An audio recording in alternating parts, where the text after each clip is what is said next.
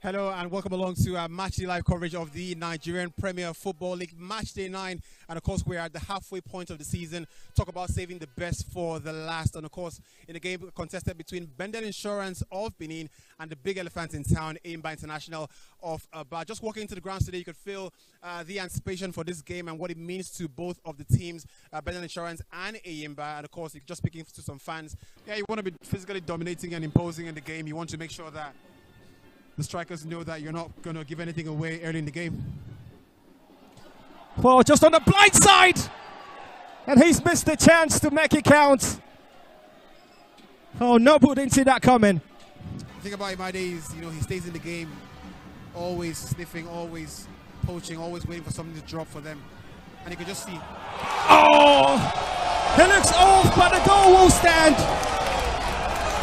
That's the man we've just spoken about. He gets his 6th goal of the campaign, Imade Osarenkhoe. Well, it's quite violent, but he shot down the elephants.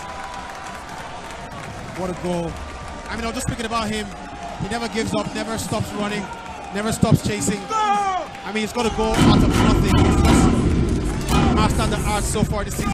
I mean, hopefully we get to that replay sometime sooner rather than later, but boy, that should be a contentious talking point in the Enyimba camp at the moment. Jump on. The pass is always important, but you can always find that extra man. And look at this, look at the amount of space he's found himself in here. Brilliant goalkeeping.